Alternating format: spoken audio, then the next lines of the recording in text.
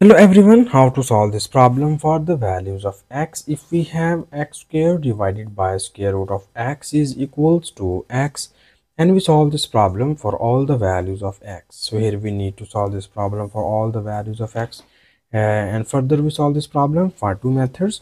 I hope so you like both of these two methods, but if you have any other method in your mind, so please don't hesitate to write this method into the comment section. Now we move toward the solution of this problem from first method. And in the first method, you see here, this square root of x is divided by left hand side. When we move it into the right hand side, it is multiplied by x, and it will be written as x square is equals to x multiplied by square root of x. And now here further in the next step, we need to remove this square root sign from right hand side, and for this we take a squaring on both of the sides. So when we apply squaring on both of the sides, it will be written as x square and its whole square is equals to x times of square root of x and its whole square. And now here further in the next step, we have x square and its whole square becomes x to the power of 4 is equals to, here we apply the square sign separately on both of these two values, and it will become x square into square root of x and its whole square. And further in the next step, we need more simplifications, and it will be written as x to the power of 4 is equals to, this is x square, this 2 and this square root are cancelled out by each other, and we get here x only. And now here further in the next step, we have x to the power of 4 is equals to x cubed.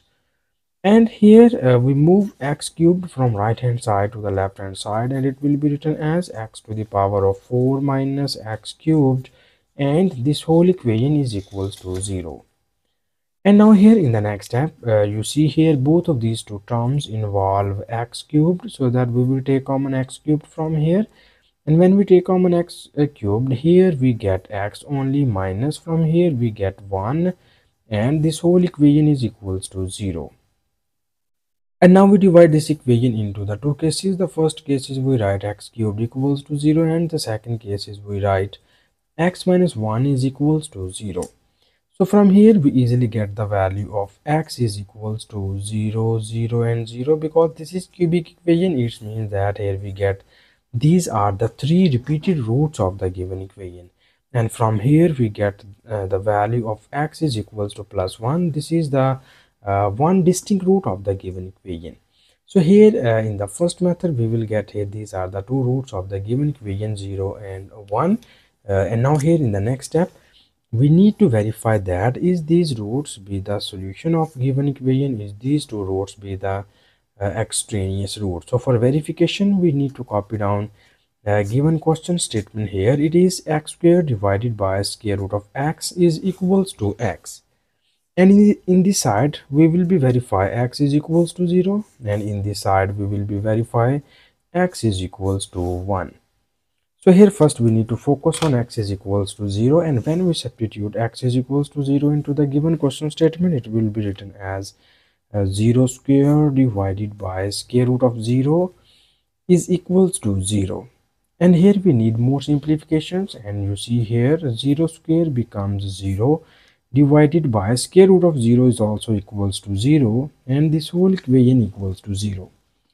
And now you see here our left hand side becomes 0 over 0 form, or we usually call that it is the indeterminate form, or it is the undefined form. So if our left hand side is undefined, this means that both of the sides are not equal.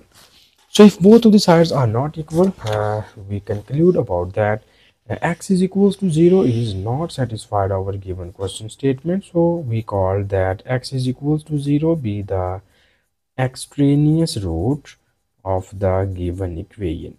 Okay, so this is the extraneous root, and now here we need to verify the second root. So here we have the second root is x is equals to 1, and now we put this value into the on both of the sides. Okay, so it will be written as 1 square divided by square root of 1 is equals to 1, and 1 square becomes 1 over square root of 1 is also 1 is equals to 1, and here you clearly see that 1 is equals to 1. So this means that both of the sides are equal, so we conclude about that x is equals to 1 is satisfied our given question statement. So we call that x is equals to 1 be the only one solution of the given equation. So this is the final conclusion about solution set of the given equation from first method. And now here we again solve this problem for second method, and in second method we again copy down given question statement here, so that our given question statement is x squared divided by square root of x is equals to x. So here our second method be the very sharp method. So here we quickly get the roots of the given equation. So here in this method we need to focus in the numerator term into the left hand side. So this is x square. We write or we break this x square as x multiplied by x, and it is divided by square root of x is equals to x. And now here we know about that if you have a number 2, so we write this 2 as into the product of square roots form. Okay, so we write this 2 as into the product of square root of 2 and square root of 2. So in this rule we write this x as square root of x multiplied by square root of x, and it is also multiplied by x divided by square root of x is equals to x only. And now here further in the next step we need more simplifications, and we have this square root of x and this square root of x are cancelled out by each other, and in the left hand side we get x times of square root of x is equals to x. And now here our target is to get the values of x. So for this we need to take squaring on both of the sides.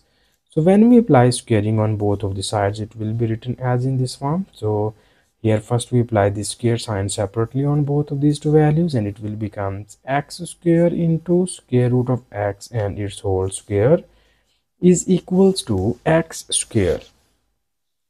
And now here further in the next step we need more simplifications, and we have this is x square, this 2 and square root are gone, and we will get here x is equals to this is our x square.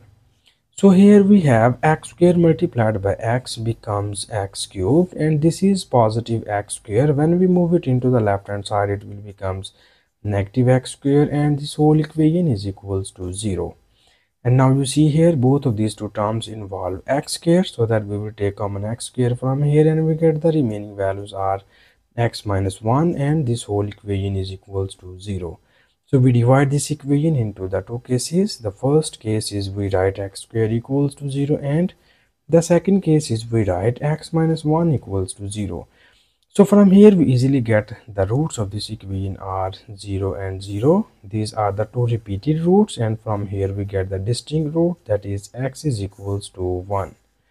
So in the second method we again get these are the two roots of the given equation, but in the first method we already verified that x equals to 0 is not satisfied our given question statement, so we call that it is the extraneous root, and x is equals to 1 is satisfied our given question statement, so we call that it is the solution set. Okay, so that our solution of this problem is x is equals to 1.